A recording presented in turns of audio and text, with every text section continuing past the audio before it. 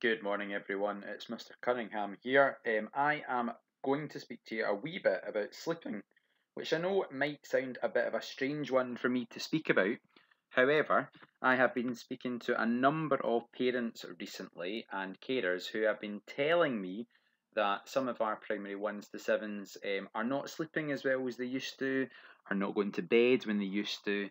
And actually, I have been speaking to the Parent Council, and someone there asked me, could I put together a wee presentation on why sleep is so important? So, this presentation is just about understanding why we sleep and why it is important that we get the number of hours that we should get for our bodies and our minds. Now, what is very exciting is we've just heard that our primary 4s to 7s are coming back to school. Primary 1 to 3 have been in already for a week and a half.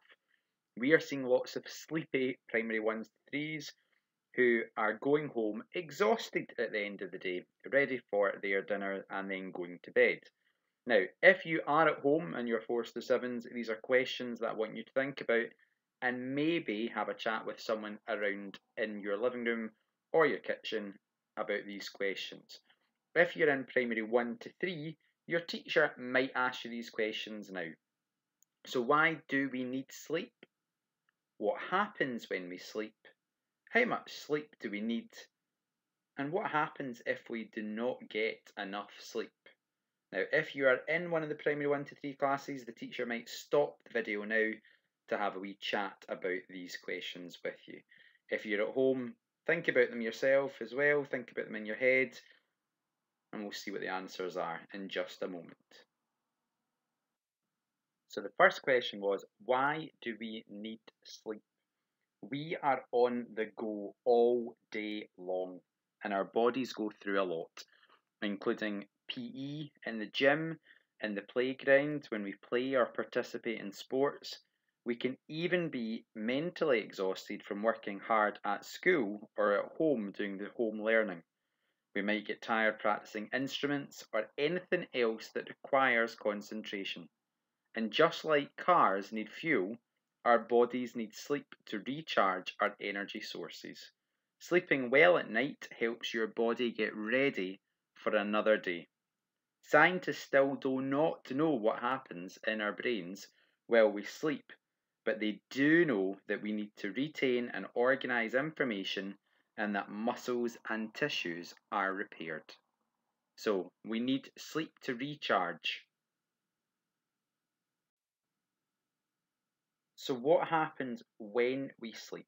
Now, this isn't something that we give much thought to, but we don't just get into bed and sleep. When we sleep, our bodies go through a pattern known as the sleep cycle. The sleep cycle consists of 5 stages, which can take about 90 minutes to 110 minutes to complete, and the cycle repeats itself many times throughout the night. So, stage 1 is light sleep. Stage 2, we relax. Stage 3 is a deep sleep.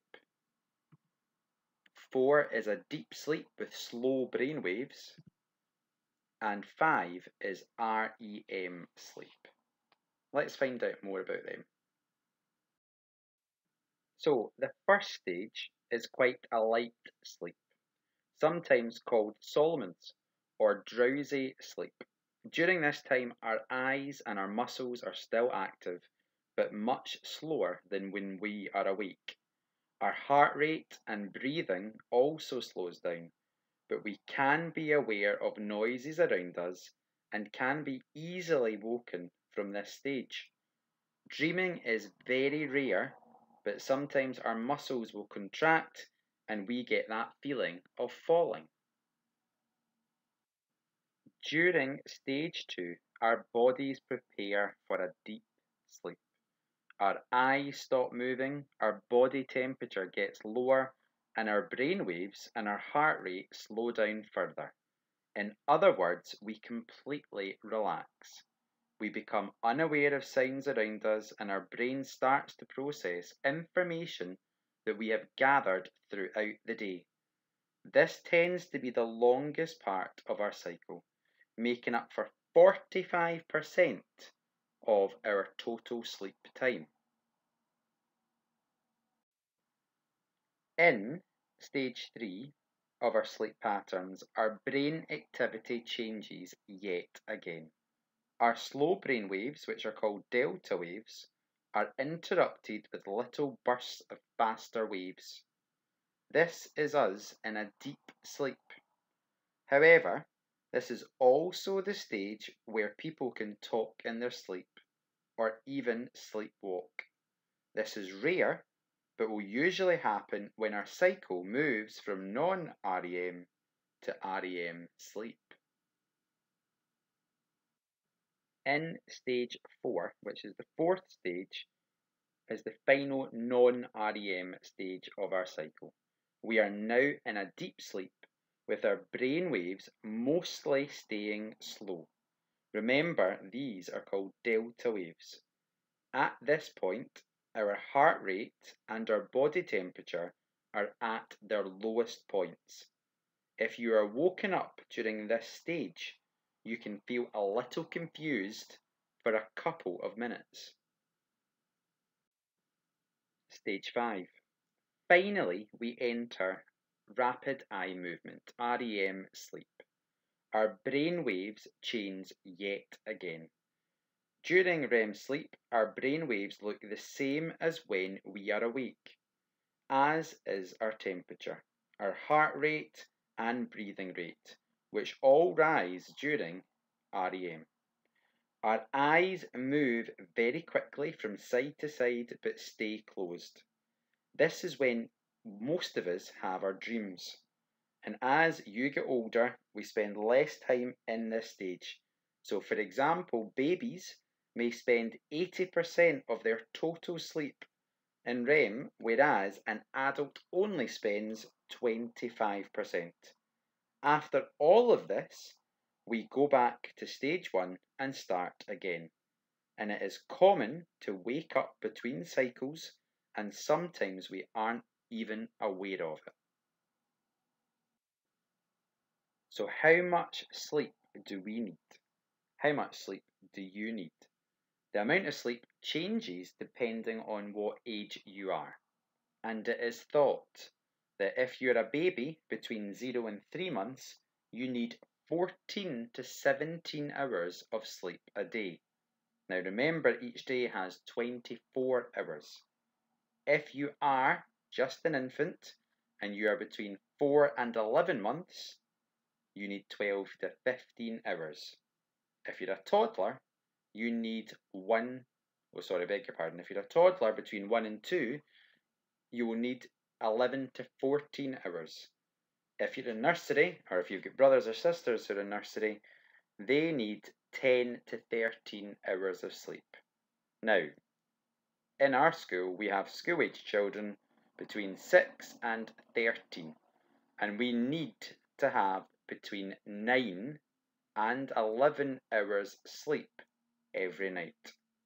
If you've got older brothers and sisters, especially between 14 and 17, they need between 8 and 10 hours of sleep. Now, in our school, we are between the 6 and 13 years. Have a think about what time your bedtime is and what time you wake up. If that number is between 9 and 11 hours, then that's how much sleep you need and you're getting it correct. Now, if you are in one of our younger classes in school, maybe the teacher can have a wee chat to you about trying to work out what time bedtime is, what time you get up, and how much sleep you have a night. And actually ask the big question, are you getting enough? Now, this is question 4 from the very first slide. The question was, what happens if we do not get enough sleep? Now, this slide and the next slide answers that a little. This slide talks very much about the positive things. If you are getting the right amount of sleep, which is between 9 and 11 hours for you, it means that your body is kept healthy and it can fight against viruses and germs. It gives you more energy, and therefore all of the activities that you need to do in the day, you'll have that energy to do them. Getting enough sleep also makes you happier. It helps improve your memory and it helps you concentrate better. Now, if you think about a day in school, these are all really important things. You need energy. We like you to be happy. But if you're working, you've got a memory which is improved because you've slept enough and you're concentrating better. These are all really good things. And these are the things which happen if we do not get enough sleep. Not getting enough sleep can make you irritable and impatient. That means that you might find things really hard to cope with.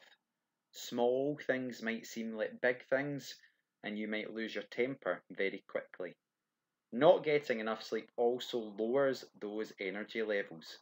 And do you know how busy you are from the minute you walk into school or the minute you wake up and go on to your remote learning? You need energy. So not getting enough sleep lowers those energy levels. Not getting enough sleep can also make it really, really difficult to concentrate. And it makes remembering things really hard and makes it much more difficult. These are really big reasons why we need to make sure that we're all getting enough sleep. So a wee reminder, what happens if we don't get enough sleep?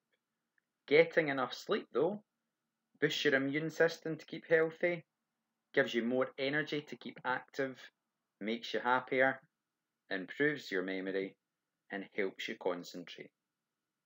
Not getting enough sleep makes you irritable and impatient, lowers your energy levels, makes it difficult to concentrate, and makes remembering things more difficult. So the big question is, are you getting enough sleep? Now, if you are our primary 1s to 3s, for the last week and a half you've had an alarm clock and you've been coming into school on time, ready for learning, and having a very busy day ahead. If you're primary 4 to 7, most of you will be still getting up at a very good time and will be working on your remote learning platforms. But it might be though that over this wee period of time that you have been away from schools, you have slept a wee bit later in the morning or you've stayed up a wee bit later at night. So as we are moving to return to school for our primary 4s to 7s from Monday the 15th of March, unless the Scottish Government changes that, you now have a week and a half to make sure that you are getting enough sleep for all of those reasons that we have mentioned already. So when mums, dads, granny, grandpas, aunts, uncles and carers ask you to go to bed, there are really important reasons to why you now know that you need to go to sleep at that time. On average, we spend a third of our life asleep, so it must be important. Our brain works nearly as much as when we are asleep as when we are awake. And if you want your brain to work as well as possible, you need a good night's sleep. When you're asleep and unaware of what's going on, your brain forms new memories using the information picked up during the day. If you don't sleep, your ability to remember things can fall by as much as 40%. It also helps when you're snoozing, your brain is hard at work making connections that it doesn't do whilst you're awake. It also sometimes means that you come up with a solution that you didn't think about to a problem during that day. When you're sleeping, it also clears out all of the rubbish. An important function of sleep is to get rid of all the toxins in our brain, which means it will be fresh and raring to go after a good night's sleep. Your brain is processing information and preparing for action all through your sleep. You'll wake up refreshed and everything you were thinking about the day before will be mostly saved in your brain. The brain stores information into long-term memory when you're asleep, and this is very good. So if you're learning a new dance or improving tennis, sleep also helps. It's all good stuff. So as we think about getting ready for school in primary 1 to 3 or getting ready to come back to school in primary 4 to 7, make sure that you get a good night's sleep so your brain can work. I will see you all very, very soon.